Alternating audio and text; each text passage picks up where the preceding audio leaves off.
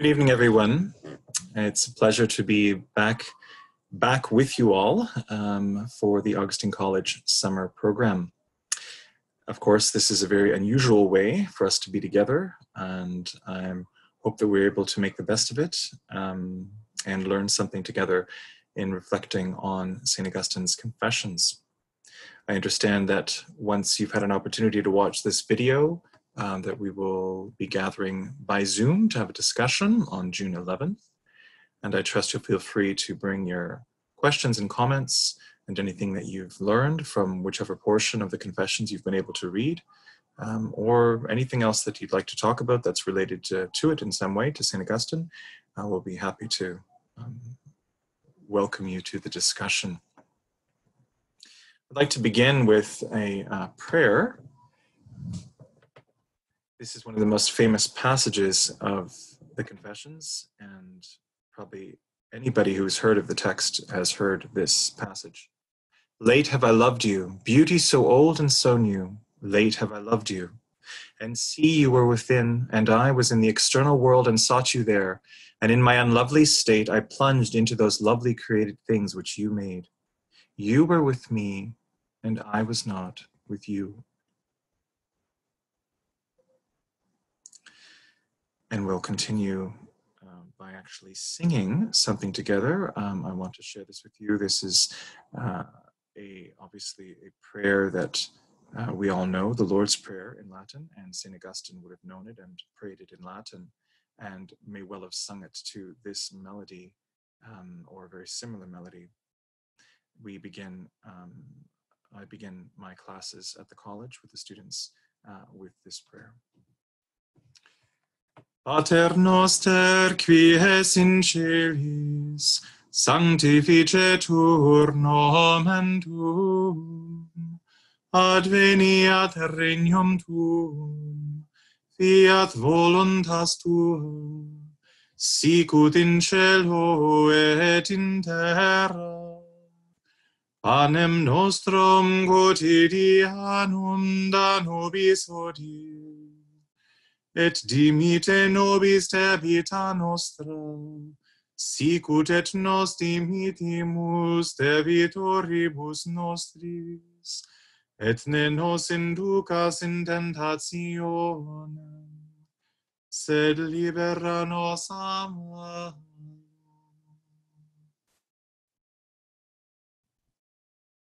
In the name of the Father, and of the Son, and of the Holy Spirit. Amen. Well, we have about an hour and a little bit more perhaps to work with according to the stipulations that I've been given by Corey. And so I'd like to proceed in three parts. The first two rather short, just a brief introduction to his life and times, some key ideas of the thinker who we're considering today, and then the bulk of the presentation will be on the Confessions. So, St. Augustine, a father of the church for both East and West, and especially for the West. He is certainly the most influential single theologian in Western Christianity, whether you are Catholic or Protestant, perhaps less so for the Free Church Protestants, but certainly very explicitly important for those in the Reformed tradition, as well as for Lutherans and Anglicans. Indeed, one can say that his influence is there throughout Western Christian theology. It's as if St. Augustine gives the Lego blocks that people will use even when they construct different structures with them. They're using some of the basic blocks that he has laid out, some of the concepts and ideas that Augustine first introduced through his writings. He is also honored in the Orthodox churches, but to a lesser extent, and his writings were never received or read there in the same measure. You will have heard of On Christian Teaching, The City of God, On the Trinity, but of course it is the Confessions that we're looking at this evening that is his most famous text. You might also enjoy, for some summer reading, his commentary on the Psalms. That's one of the most evocative texts in my estimation. A very beautiful treatment of that part of Scripture that he would have prayed most assiduously, as was the custom throughout the church, to pray the Psalter several times a day, portions of the Psalter, and indeed to pray through the Psalter, entire Psalter, in the course of a week. And he has a lot of really interesting things to say about the Psalms, and like many other church fathers, finds in the Psalms a veritable compendium of the gospel itself. St. Augustine was born and died in what's today North Africa. There are still ruins in Tunis, the suburb of Tunis, which is Carthage, where he went to school, and in Hippo, where he was from, and to which he returned to serve as a bishop, which is today in Algeria.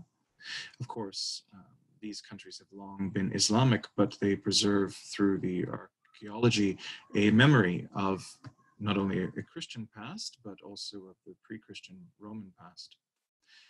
His mother was a Christian, Monica. We hear a lot about her in the text, and his father was a pagan, although baptized on his deathbed.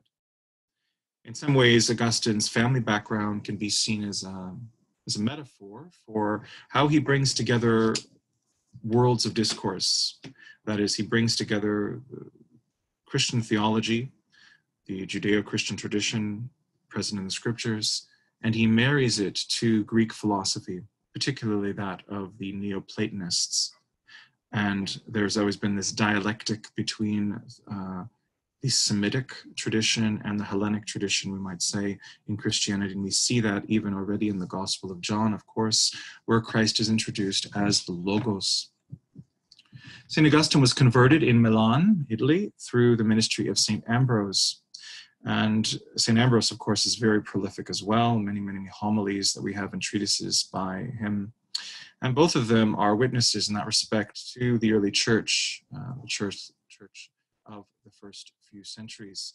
And at that time of transition, when the church, when Christianity becomes legal and the church begins to engage in the public square in a more formal way. He turned his remarkable rhetorical skills to pastoral ends, and that's indeed why we have so many texts by Augustine that have survived. Indeed, some things have been lost. Countless homilies, as well as the extended theological treatises to which I referred earlier. It's fair to say that Augustine is not only the most important single figure in Western Christianity, but he is the one about whom the most has been written. One could easily fill a library with the works simply by Augustine and about him by others. He bridges the classical and medieval worlds. He lives at the twilight of the Roman Empire and is a seminal figure for the emergence of medieval Latin Christendom, who will look to him, as I've said, as the preeminent doctor of the faith. He also occupies a very significant place in the history of philosophy per se.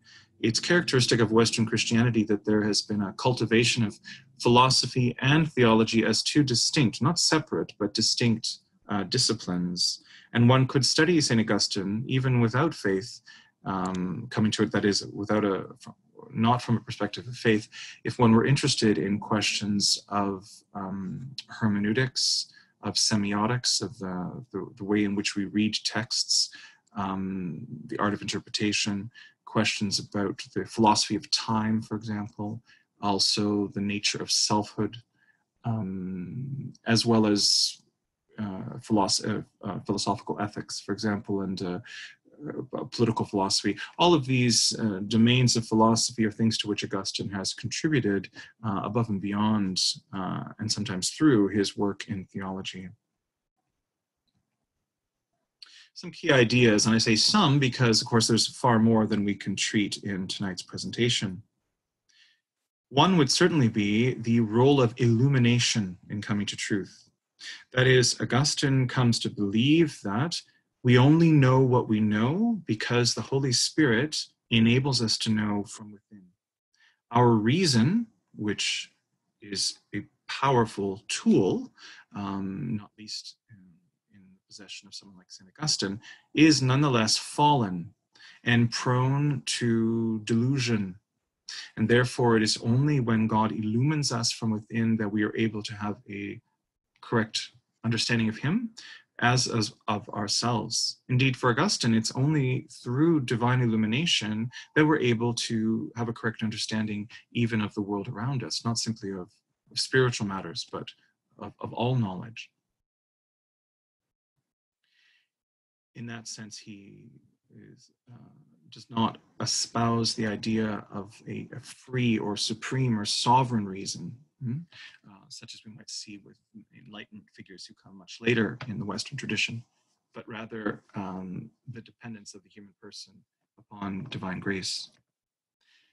He has a lot to say about the interpretation of Scripture. I've already mentioned his Annotationes, his commentary on the Psalms, and a very short text that I tend to give a presentation on when we have a student for a day in the spring semester is his On Christian Teaching, also known as On Christian Doctrine, De Doctrina Christiana, where he explores the art of interpretation, and one of the first people to do so with respect to the Bible. What is necessary to interpret the Scriptures? What skills do we have to have? What things do we have to look out for? What principles or rules are there to be followed? And how does the interpretation of Scripture translate into Christian spirituality, Christian ethics? These are some of the things he explores there. The human soul is the image of the Trinity. A number of the early church fathers were concerned to explicate and defend the emerging Christian doctrine of the Trinity. Of course, the word Trinity is not in the Bible, even if the truths reflected in that term are, but it fell to the early fathers of the church to explain how God could be both one and three. St. Augustine's somewhat unique way of doing this, he had a few different metaphors that he used, but one was to see the human soul as the image of the Trinity. Why? Because we are able to have a colloquy with ourselves. We're able to think to ourselves about our thoughts without being schizoid or in some way having some kind of split personality. And that ability to be a community within oneself, to have a thought and then to think about that thought and then to think about what one thought about that thought, so to speak, to go back and forth in one's mind. This for him is very evocative. It's as if we understand ourselves as another. There's a very famous text by the modern philosopher Paul Ricoeur called One Self as Another, indeed. And this idea that one could be one and many at the same time is expressed in our ability to converse with ourselves, within ourselves.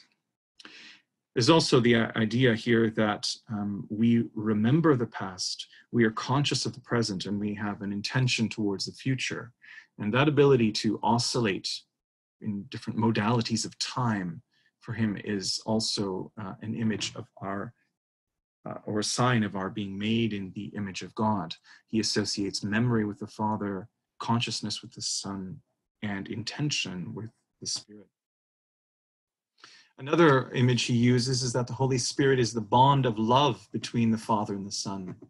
That is, inasmuch as the first epistle of St. John teaches us that God is love, we can think that within God there must be community as well, because love by its very nature requires a lover, a beloved, and then the love which is exchanged between the two.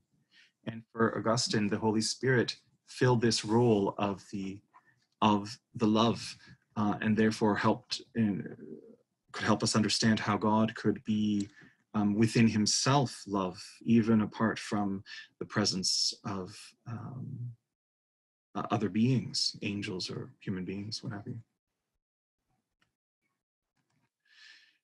You will probably have heard of Augustine's views on grace and his debate with a fellow named Pelagius, who wanted to stress the role of human will, of human freedom in the process of sanctification.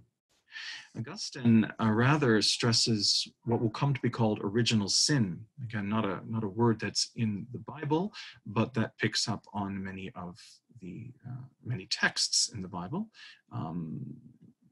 In sin, my mother bore me, right? Psalm 51, for example, and all have sinned and fallen short of the glory of God, Romans, etc. For Augustine, this sin is there right from the get-go, and therefore it compromises even what we think are our best intentions. and even our best efforts at drawing close to God. And therefore, prevenient grace is required. God has to grant his grace, even for us to come to a recognition of our fallenness. And God has to then have us, give us, as it were, more grace to sustain us in that, in turning to him. And then indeed sanctifying grace to actually make us holy once we have begun that journey of repentance. This will lead to very vociferous debate in the Western Church, that is, where the priority of grace over free will. How do those two work together? And not least in the 16th century Reformations, there will be debate between Protestants and Catholics, and among Protestants as well, about this on this topic. Curiously, it does not really arise in the Eastern Church for some reason. They fight about a lot of things, but they don't fight about this. People generally following the lead of St. Paul in the Galatians, where he says, work out your salvation with fear and trembling, for it is God who works in you to will and act according to his good purpose. St. Augustine also has a lot to say about church and state, and this is something that becomes of great concern once the Christianity is legalized and Christians are permitted, in fact, to occupy and be involved in the public square, and therefore it becomes imperative for them to figure out how this is to be done. And whether, for example, Christians can serve in the military. What is the role of the military and of government in the proposition or potentially even the imposition of the Christian faith? I'm sorry, that was Philippians I meant to say earlier, the Philippians 2:12, of course. Work out your salvation with fear and trembling, for God is the one who, for his good purpose, works in you both to desire and to work. Follow in the vein of the church fathers, who often quote scripture in a paraphrastic manner and don't give their references, and sometimes get texts a little bit confused. Augustine also has a lot to say about the divine efficacy of the sacraments. Of course, you don't have to agree with him on this any more than in anywhere else, but it's important that he presents arguments for how important baptism and the Eucharist are, and how they do not depend upon the worthiness or the holiness of the one presiding or serving, celebrating the sacraments.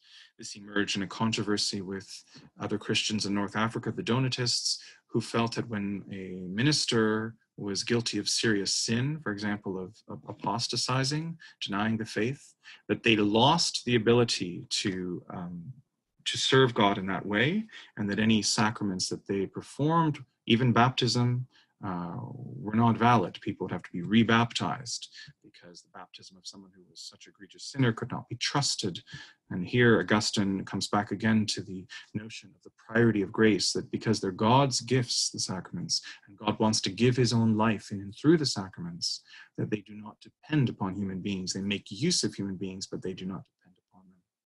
And finally, for this evening, I just want to mention Augustine, later in his life, after his conversion, adopts a somewhat ascetic rule of prayer, common life, devotion to community, and prayer in common, sharing of goods. And this rule of St. Augustine leads to, becomes basically the model for how clergy in the West up until around the 16th century will live in common. Clergy who were not in monasteries, but who were living in cathedrals, for example, in cities or in parishes. And it begins something of a trend of a monasticization, we might say, of the clergy. Now, although this is, of course, greatly challenged and in some way deconstructed in the 16th century, one can see a certain return to this today. Even in Protestant circles, people are interested in the notion of a rule of life and adopting a spirituality having teeth, so to speak, having precepts that guide a regimen of spiritual growth. And in this, they are drawing on a very long legacy.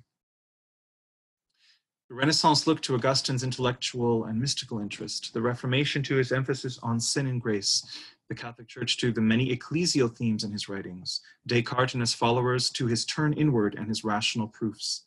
The city of God is interpreted to support a Christian state, the political realism that relies on power, and a secular state with limited aims and space for religious freedom. In other words, Augustine provides a little bit of everything, something for everyone, we might say. And if this is your first time engaging with him, then I think it will not be your last. Man for all seasons is, of course, a term we usually use to refer to St. Thomas More, but I think we could equally apply it here to St. Augustine, this lovely quote from the editors of a book called A Reader's Guide to the Confessions. Augustine has filled a great many roles for his readers over the centuries: saint, sinner, bishop, son, father, theologian, philosopher, Platonist, Christian, Manichae, rhetorician, autobiographer, polemicist, apologist, exegete, mystic, misogynist, ascetic, sensualist. He was definitely several of these at any one time, arguably all of them, and which of these one regards as the author of the Confessions would greatly influence how one reads the books individually or together. So I invite you to think about that as you're reading. What kind of person are you? What kind of role do you have?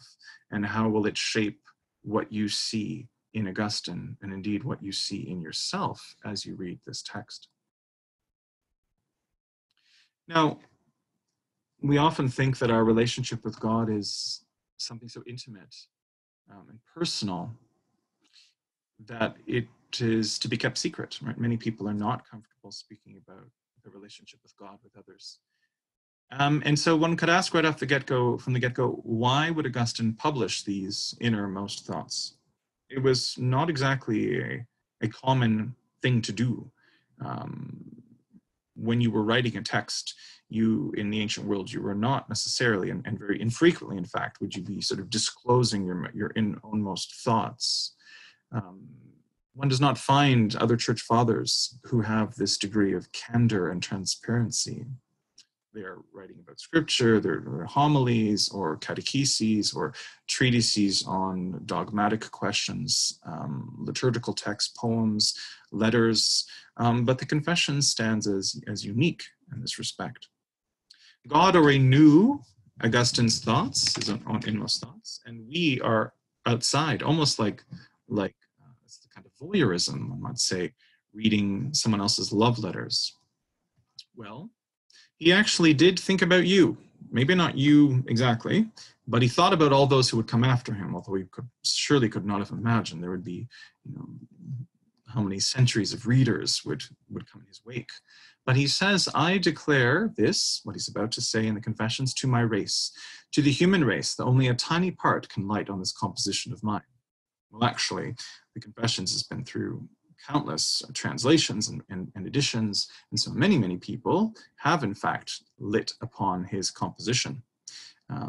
But it's important that we understand that he is writing with the sense that it is somewhat unusual to disclose these innermost thoughts, and yet he feels there will be some salvific benefit, sort of evangelizing benefit for all of us to hear his journey, to hear his testimony, we might say. That's why I've called this lecture From Testimony to Tradition. There's his experience, his testimony, and then there's his handing it on, right? His passing it down, which is the meaning of the word tradition, that which is passed on. And he has passed it on, and it's come down to us, and now we are, as it were, passing it. I am passing it on to you, and in our discussion, we will be passing, as it were, passing the ball around as we think with Augustine about some very important questions. Now, an autobiographer generally considers his own life to be of sufficient interest to share with his contemporaries. Otherwise, he would wait for a biographer to come along and write about his life. So the fact that Augustine is writing about his own life says that he understands his life is important, or that there's something that we can learn from it. And yet, it's not like most autobiographies. There's a whole lot of things that are left out. And I think we can say that he's not just interested in sharing with us his life, but he's interested in helping us discover our own, right? We have our own confessions, as it were, to recount. We have our own story, and Augustine is going to, through his story, inspire us to examine and understand and even share our own.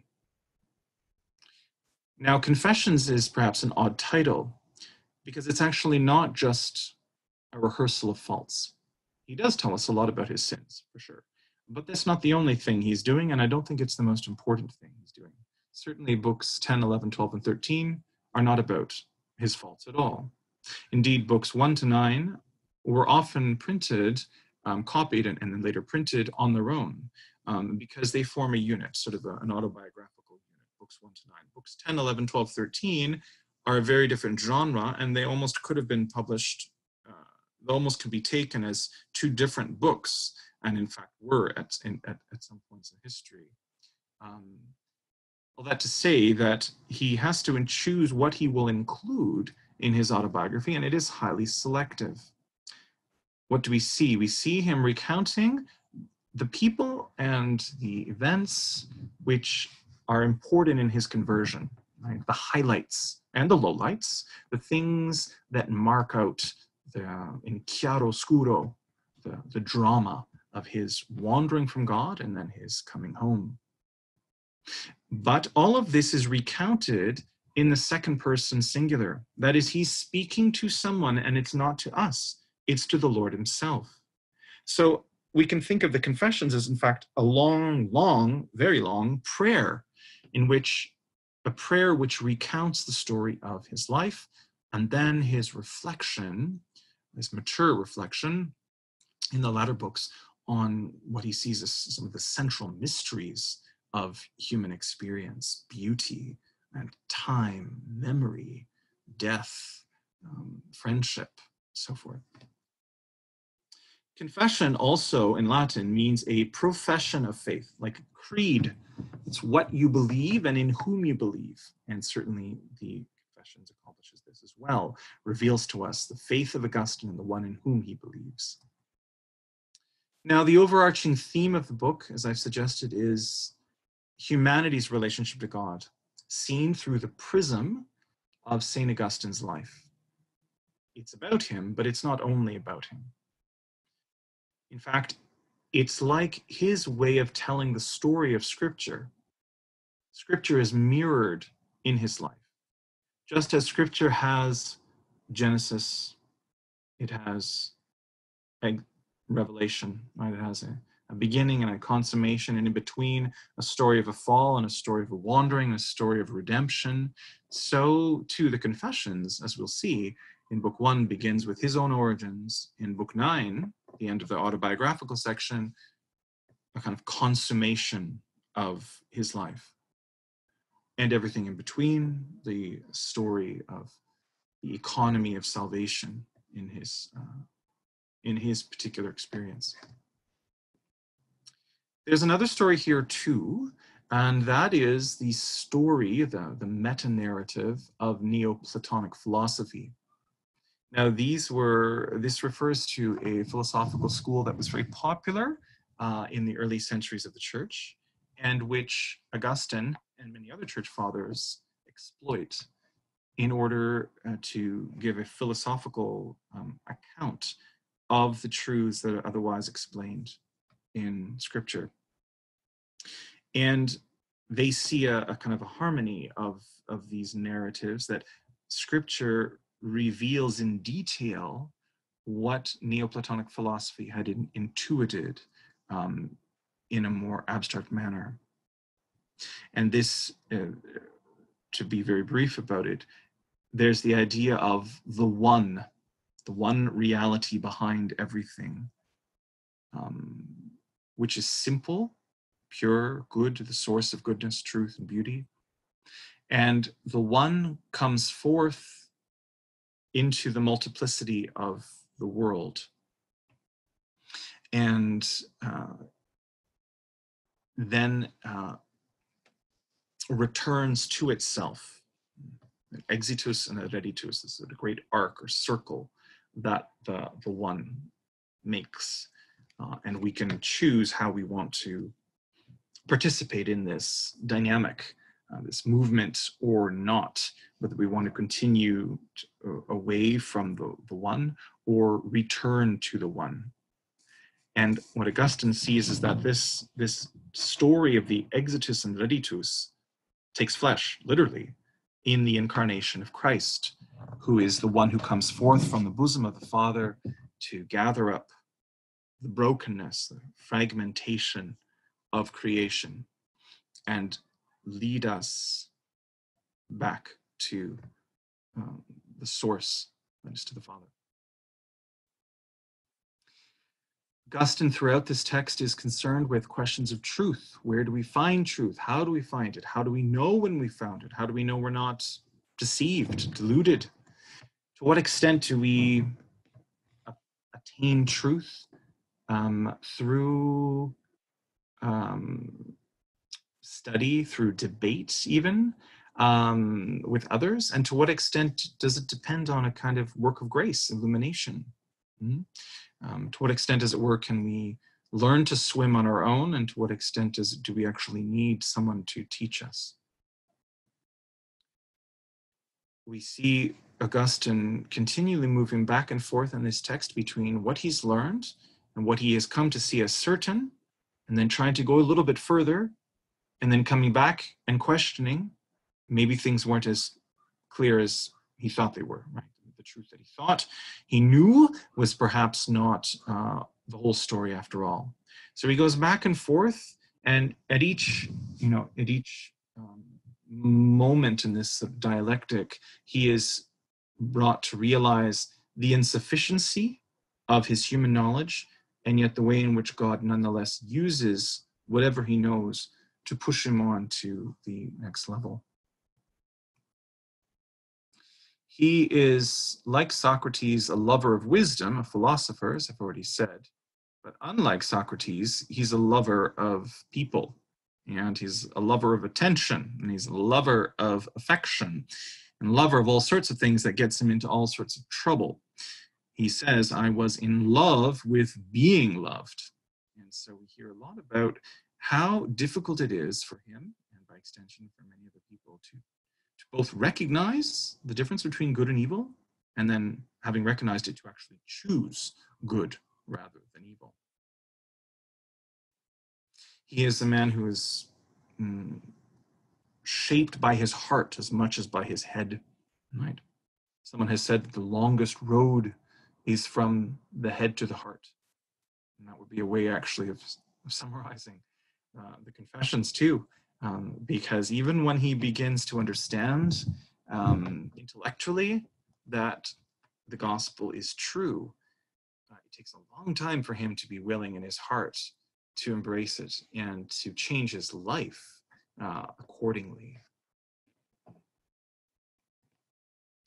I said already that I think this book is really an invitation for each of us to consider our own story. God is present to Augustine in his particularity, and of course he's present to each of us in our own. How would you tell the story of your confessions if you were to write? If you were to write that story for others? In this story, the actual protagonist is not Augustine, but God. It's written to God, but Augustine is actually writing about God. He's writing about God's working in him and gradually drawing him to himself. So let's dive right in now to the actual slides, summarizing the different books of the Confessions. I'm obviously leaving a number of things out in order to respect the time limit that we have. But I hope this will give you at least a taste of each of the books, and invite you to delve into them in whatever measure you are able, whether prior to our discussion next week or perhaps later on this summer. Book 1, Early Years, begins with the paradox of beginnings and the challenge of confessing to God. Augustine says, how can I tell you anything when I need to learn from you who I am, right? He says, we come into this world, we don't even remember our own origin, right? We learn about our life as an infant from other people. We can imagine it, but we generally don't have memories that go back that far. So we are thrown into this world and are trying to figure it out in medias res, right, in the middle of things as it goes along. And so Augustine here articulates a very a wonderful sort of enigma. Do we know God and then pray? Or do we pray in order to know God, right? What comes first? Or is it a chicken and egg thing, right? We generally don't speak to somebody if we don't know them at some level. We certainly don't disclose very much to people just when we meet them as strangers. But unless we actually talk to somebody, we're never going to get to know them, right? And so similarly here, Augustine says, how can we know you, Lord, when we actually need to learn from you who we are? It's like the vulnerability of the soul is analogous to the vulnerability, the feebleness of the infant who comes into this world and is given everything. Right from the get-go here, when he's speaking about his childhood, he is imagining, of course he's not remembering, but he's imagining, based on how many other infants he's seen, that infants are already little sinners, you know? When we see a baby, we're like, oh, how cute this Johnny is, or little Janie, or what have you. No, Augustine, when he sees a baby, he sees a little monster, right, who is just waiting to acquire the faculties to be able to give free rein to the desires that are already there. And I invite us in the, as we'll see in the discussion questions, to think about what you as doctors especially know a lot about biology, and you know more than probably the average person about sort of the nature-nurture debate and to what extent our pathologies of our human condition, our sins, are a function of our genes or of the way we are raised, or perhaps neither. He goes on to speak about his childhood education and the way in which he was punished. Corporal punishment, of course, was common then, as it was throughout most of history, and he resents that. Right? He was beaten, and he felt that the masters were not only cruel but hypocritical, that they were simply interested in people demonstrating a mastery of language, regardless of whether they were using that language to noble purposes. Of course, the real irony is that it's that very education that he received that enables Augustine to write so well. He is a master of the Latin language. He's very competent at its at using poetic devices, metaphors and similes, word plays, pun, and so forth. That has made the Confessions a joy to read for those people who are able to read it in the original. He concludes in this book that suffering, the suffering that he knew as a child, is used by God for his own purposes. By your laws we are disciplined, from the canes of schoolmasters to the ordeals of martyrs. Your laws have the power to temper bitter experiences in a constructive way, recalling us to yourself. And we could ask, well, is this attempt at justifying God, theodicy, right? Is it successful? Should we be doing this? Is it necessary to see suffering as redemptive, or is it perhaps sometimes and not always? To what extent should we try to rationalize suffering? Book 2 is very famous because it recounts his fall, the fall, we might say. Keep in mind what I said about St. Augustine telling, as it were, the story of the scriptures through the prism of his own life. Here he is, on the one hand, indulging in youthful concupiscence, fornication. Teenager, was given a long leash, as was the wont, even in Christian families. People often in the ancient world just thought young men had to sort of do their thing. So he tells us, or really alludes to the fact that he was very active in this respect. Strange thing is he actually doesn't go into detail about those sins. Perhaps, thankfully, maybe we don't want to hear too much about that. We don't want this text to be too X-rated. But rather, he wants to tell us about this episode of stealing pear. There's a bunch of friends, and they sneak into someone's yard and steal the pears. They don't want to eat them, they just want to steal them, and they actually waste what they've stolen. It's just for the thrill of doing something forbidden. And this, which, of course, many children do things like this, but for Augustine, this is the real sign of his depravity, right? It's not just that he is engaging in fornication. Actually, that for him is almost more explicable. Like you want to be loved, you want acceptance, you want affirmation, you want affection, right? And therefore, there's a good end that is being sought in a less than good way. Here, the mystery of iniquity is at work, because he's not stealing the pear to eat it, he's simply stealing it for the sake of stealing it. And he asks himself, what possible rationale is there for wickedness like that? Shame for its own sake, right? Wickedness for wickedness' sake.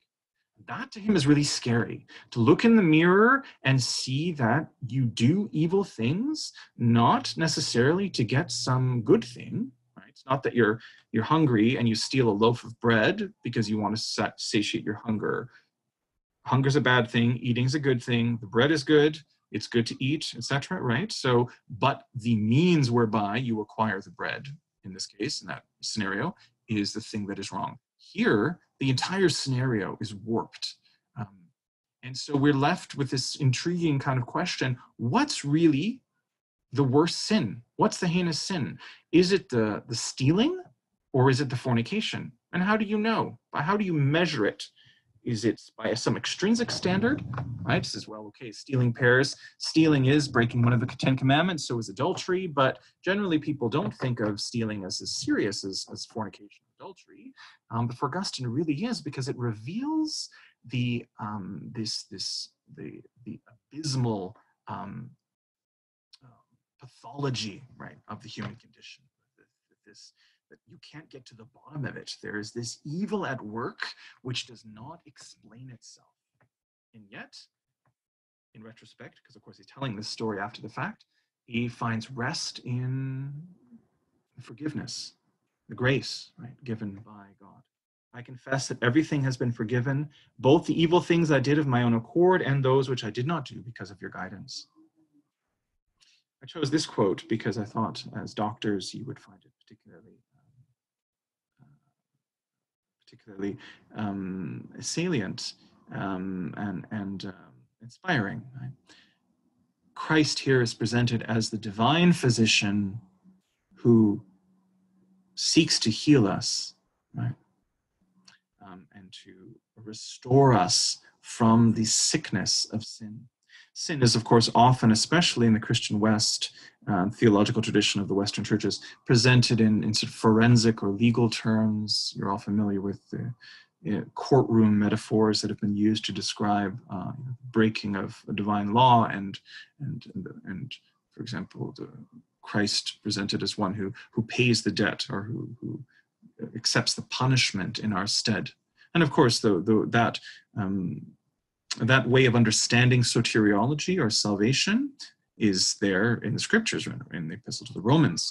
But here, St. Augustine is tapping into something that we will see is actually very widespread in the early church, particularly in Eastern churches, which is a therapeutic model, right? That sin is sickness, the human being suffers this disease, and what we need is a compassionate healer to save us from ourselves. And what we need ultimately is to be raised from the dead, right? We need eternal life is the only cure for the human condition.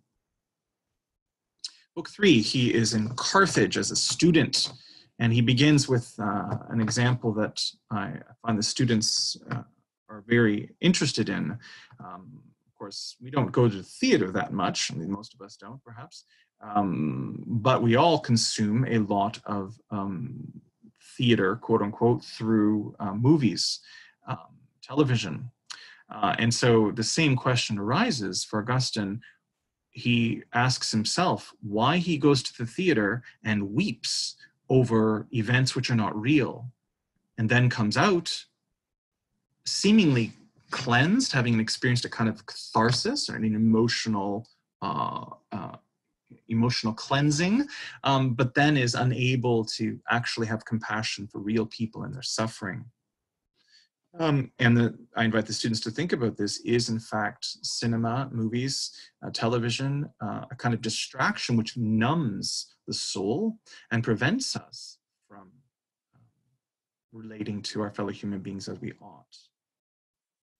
Or is there a positive account that could be given of such media? He also, in this period as a student, is introduced to philosophy. And in light of philosophy, he sees the Christian scriptures as not so elegant, not so inspiring, not so noble. He doesn't know what to do with the text, particularly with the stories of the Old Testament. And he doesn't know how to interpret them in a way that would seem to him to be philosophically sophisticated. In this book, he concludes with the consideration of ethics. And this is one example where, as I said before, Augustine is very important both for the theological tradition as well as for the philosophical tradition. Is justice relative or is it absolute? Is it contextual, that is, or is it perennial? Do the same principles apply everywhere and at all times, or are ethics situational? If so, if the moral law is, that is, universal, how is it the case that God can allow certain things, say polygamy in the Old Testament, slavery, which are later forbidden? Does evil is obviously a part of ethics, when people make unethical decisions.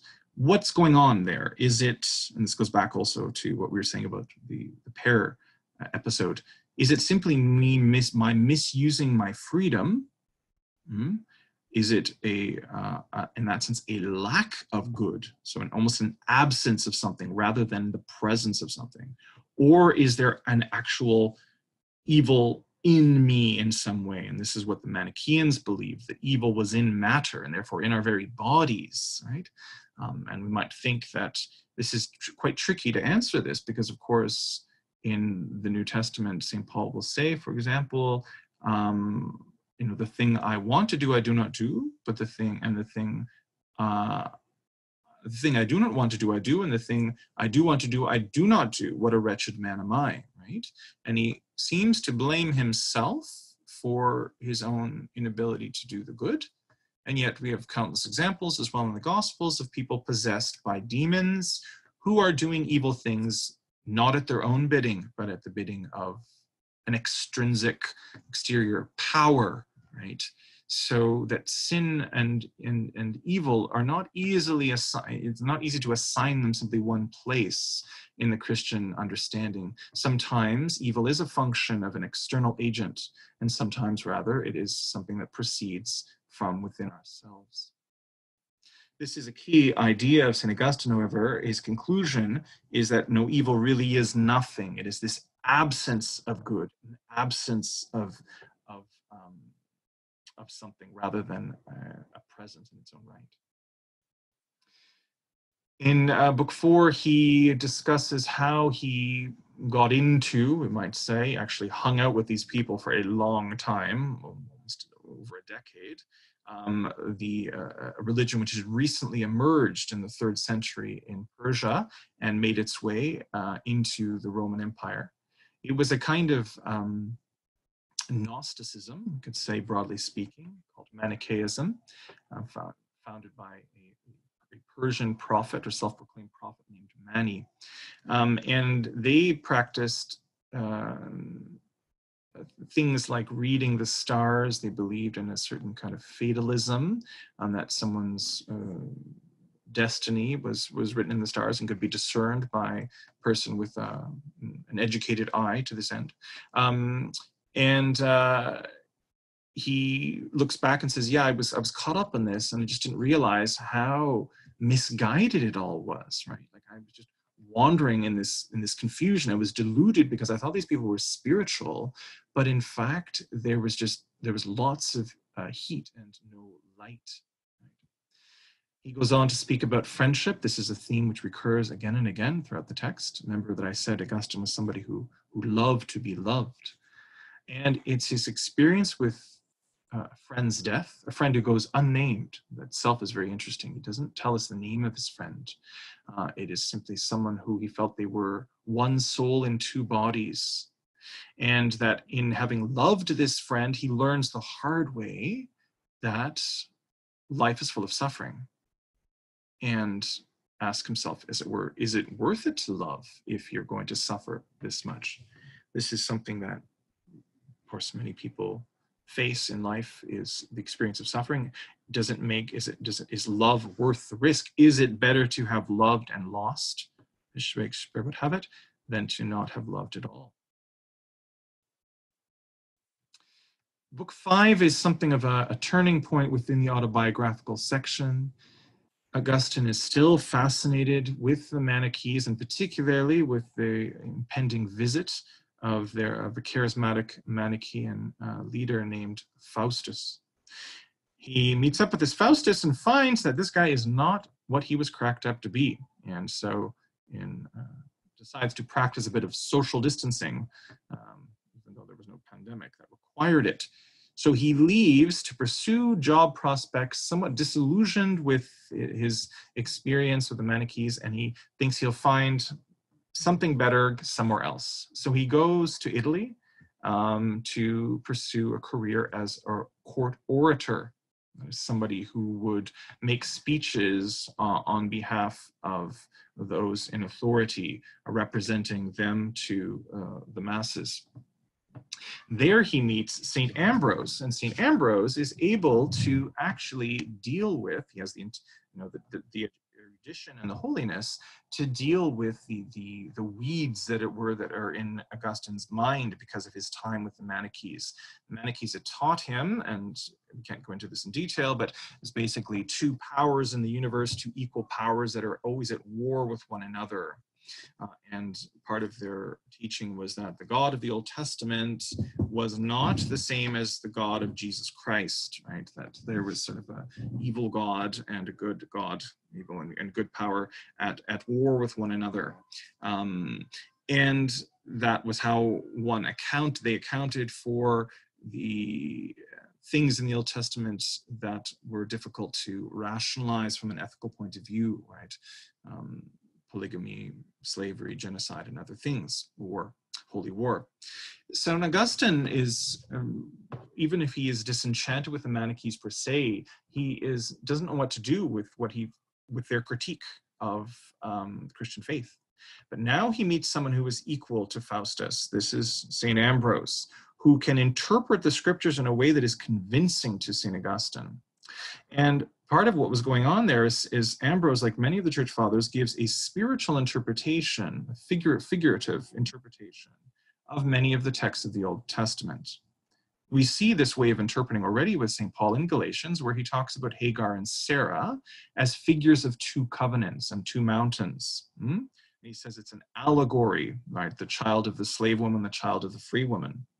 It doesn't mean that St. Paul believes that there was no real Hagar or real Sarah, but rather the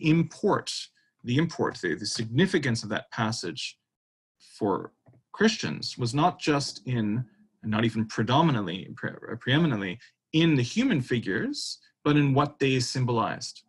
So St. Ambrose is able to sort of speak about many of the events in the Old Testament in this way, in how they point to things that will be fulfilled in the gospel. And therefore, Augustine comes to realize that, hold on, this Christianity is intellectually defensible. So he agrees to become a catechumen, that is someone who is a learner, someone who is committing themselves to prepare for baptism, although he does not yet undergo baptism. At that time, it was a fairly lengthy process. One was expected to demonstrate a certain conversion of mores, a holiness of life, even prior to becoming a member of the church. Although as a catechumen, to be fair, one was entitled to a Christian burial, and therefore at some level was considered part of the church. Baptism by desire, we might say. If you died as a catechumen without being baptized, you were considered to have been baptized by desire. Now, Augustine is persuaded by the gospel to a certain extent, places himself under St. Ambrose's tutelage. And again, we see here this image of the physician, right? The righteous pastor, a holy bishop who is like a doctor, who knows how to minister to the ailing soul. Augustine looks back and realizes, I was just once bitten, twice shy. I knew I needed to believe, but I was afraid of being deceived. Didn't want to find myself in a situation, he's saying, with the Christians that was like what I found when I was with the Manichees, right? You didn't want to go from being in a cult, one cult, into another, we might say. And therefore, was jaded. Part of what edges him along is not just the ministry of St. Ambrose, but the witness of his friends, right? His friends around him, in different ones go through their own conversions. And so there's something of a kind of a communal effect, communal dimension to the Christian witness that eventually brings him to the tipping point. Book 7 is kind of curious. You could probably skip over it if you didn't have time to read the entirety of the autobiographical section. Not much happens in terms of the narrative of his life, but what's happening is all on the inside. Augustine takes a break, as it were, from telling us about what was happening on the outside to tell us about what was going on inside his mind and heart, and how he was wrestling with the intellectual questions that had been with him now for a long time. How to know God, how to see God. Can you see God, right? And you'd say, well, of course you can't see God. Well, the Manichees believed that God was actually a kind of matter, a kind of light that was disseminated throughout the created world, so that in fact when you saw light, you saw God. So he's trying to figure out how to think about God in a way that doesn't reduce God to a physical being, even something that is ephemeral, that is ethereal, like air or light. He wants to understand whether God is to be thought of even in those terms, or rather to be thought of in terms that are not reducible to finite proportions. Where does evil come from? And where does he go to find these questions? Inside himself through prayer, meditation, reflection, study, or outward to learning from others. He reads these books of the Platonists, and I've referred to the Neoplatonic schema, the Exodus and Leritus, at the beginning of the lecture. And in these Platonic texts, he finds great wisdom, right? He finds that, okay, God is in fact not a creature. He's not a physical being. And the data of the senses, they give us metaphors whereby we can speak of God, but they do not give us, in fact, an actual understanding in their own right? And therefore the Manichees are mistaken. God is not this substance. God is transcendent, literally beyond space and time. The Greek root of the word transcendent means climbing beyond, right? Paradoxically, you can't speak about something transcendent without immediately seeming to make it not transcendent, right? Because if it's truly transcendent beyond space and time, you can't speak of it, except by saying that you can't speak of it, right? And so Augustine says, so God is transcendent. He is not within the system, right? But he holds all things in being. And of course, in the incarnation, he enters into the system. This system for the Neoplatonists is subject to corruption. Everything is changing. Everything is dying, right? It's the nature of things to come into being and to pass away. So God, if he's not part of the system, has to be the one who is not subject to these processes of decay.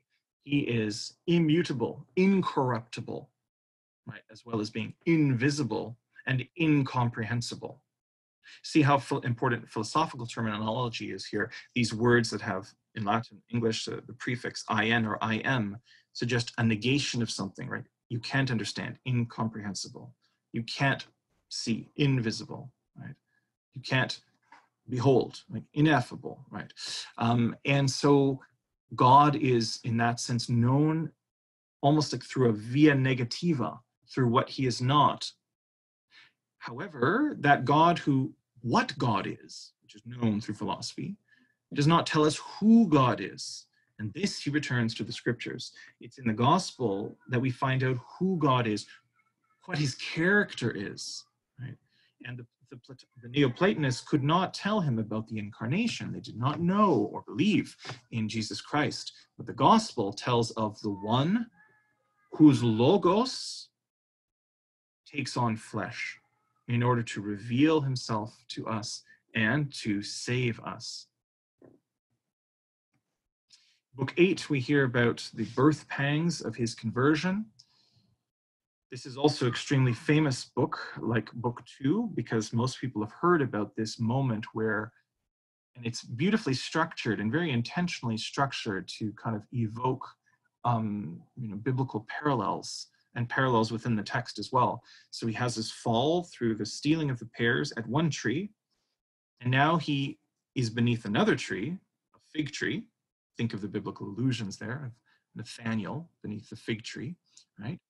And there he comes to his senses. He goes into his house, right?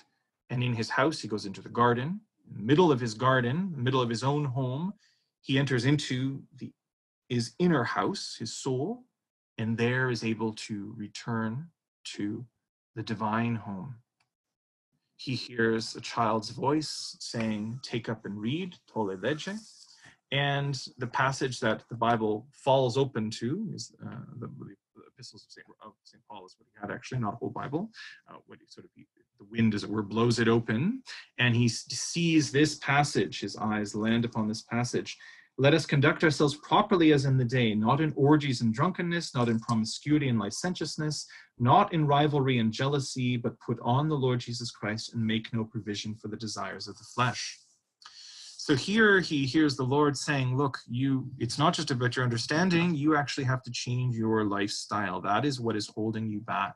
Right? And this is a guy who was the life of the party, loved to be loved, and now he realizes the particular path he has to walk if he is going to actually follow through on this moment of conversion. "Wings are won by the freer shoulders of men who have not been exhausted by their searching and have not taken 10 years or more, or more, to meditate on these matters. It is the Lord who converts Augustine to himself." Remember, we've heard about God chasing Augustine, as it were, not least through the prayer and the badgering of his mother,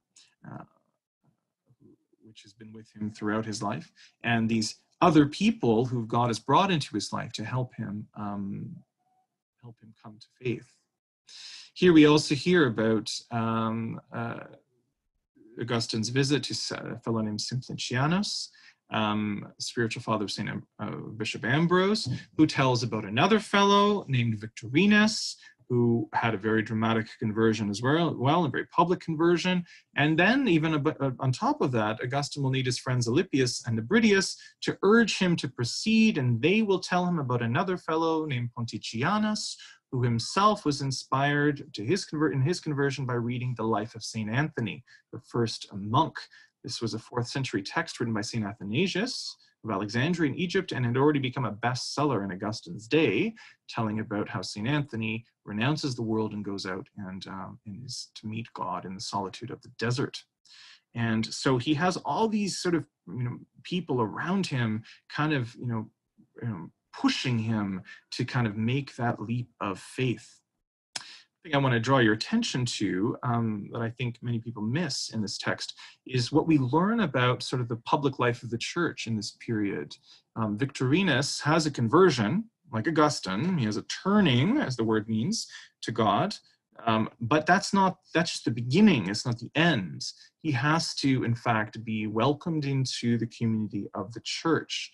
And therefore, he has to go through these stages, be instructed in the mysteries of the faith, submit his name for baptism, have other people vouch for his character, and then at Easter, make a public profession of the faith through the Apostles' Creed,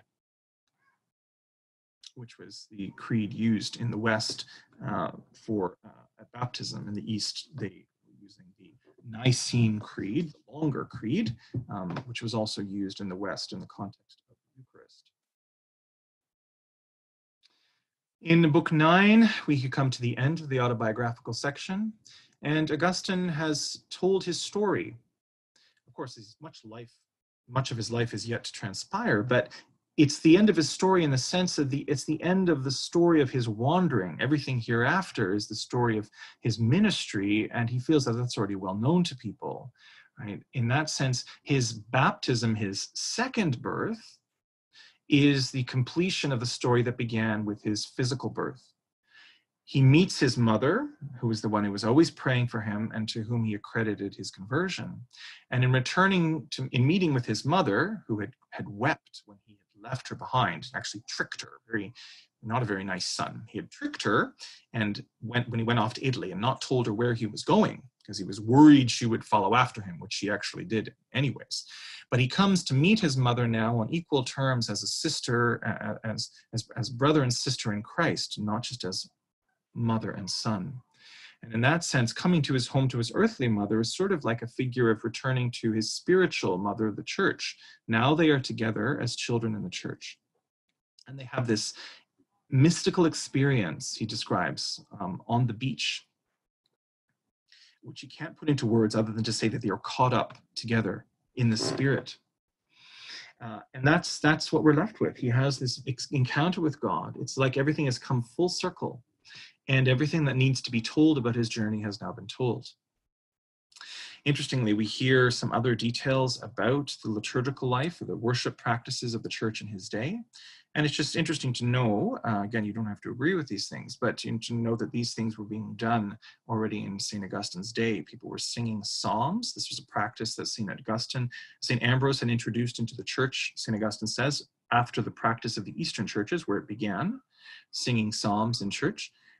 Veneration of martyrs' relics, that is the shrines or tombs of those who had given their life for Christ, and prayer for the dead, because Augustine tells us that Monica asked that the only thing she wanted to be done after she died was that people remember her at the altar of the Lord, that they pray for her. I'm not going to spend a lot of time on books 10, 11, 12, and 13 tonight, simply because we're getting close to the end of our time, and they are very rich, but very, very complex.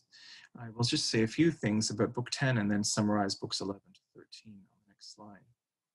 Here we have a dramatic shift of genre. Book 10 is twice as long as any of the other books and a completely different style of writing. He's not talking about his life so much anymore, but about life, right? How do we recall? How do we do the kind of thing that he just did? How do we possess and exercise this power of memory? Where does our life come from? And how do we make sense of it, given that we're always passing from the past into the present, even yearning for the future? Time never stands still, and Augustine's not the first nor the last, but he's certainly one of the most important people to have meditated on this mystery of time, that we are able to remember things that no longer exist, and therefore to have a sense of being stretched out or having continuity of our own being in time. We don't just live in the moment.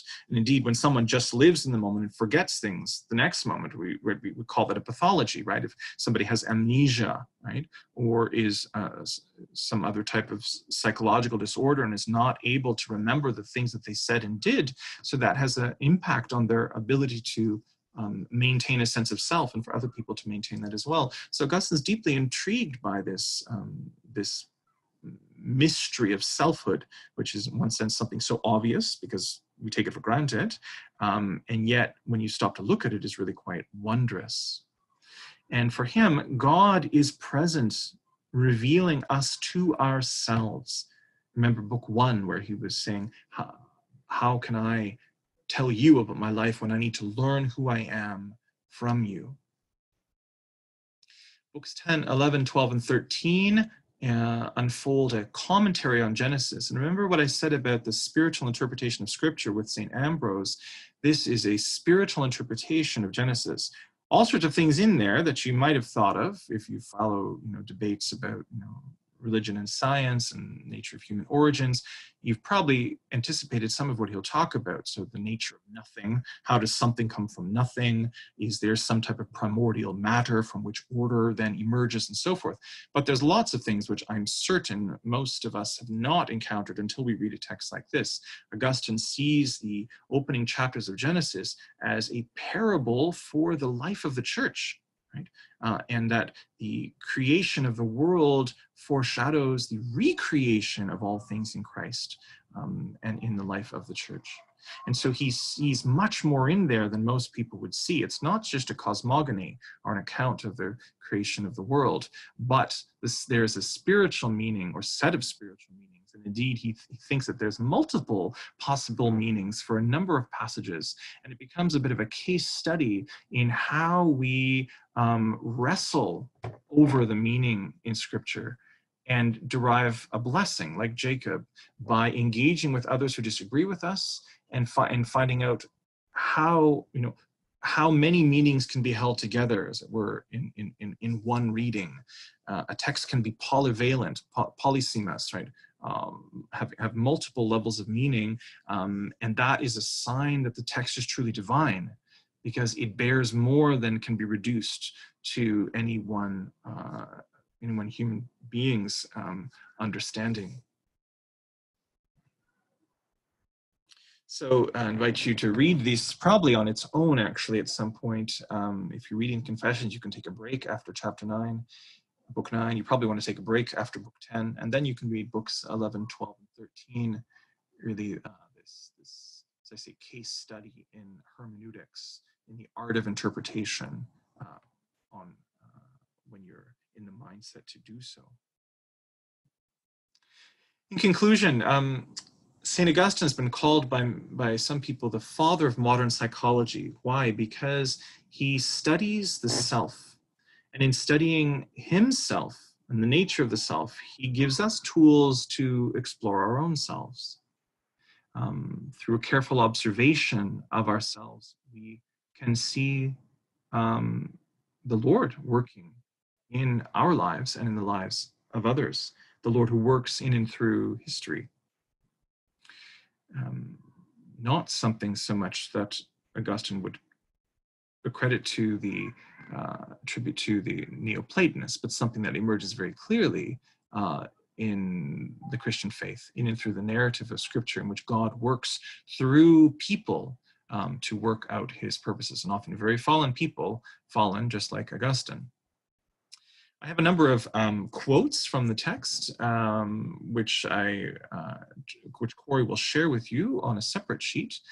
And then with each of those quotes, I have a number of discussion questions. So I invite you to read those quotes, even if you haven't read the entirety of the Confessions or even any part of it. Certainly read the quotes. And I think that those quotes speak for themselves, and the questions are questions that everyone could be interested in, even if they haven't had a chance to read the text. And I look forward to seeing you all next Thursday, when we'll have a chance to discuss these things together. Let us conclude in prayer. This is a beautiful prayer of St. Augustine to the Holy Spirit. We actually sing this in the classes. I sing this in the classes at the college with the students. Today we'll just recite this. Breathe in me, O Holy Spirit, that my thoughts may all be holy.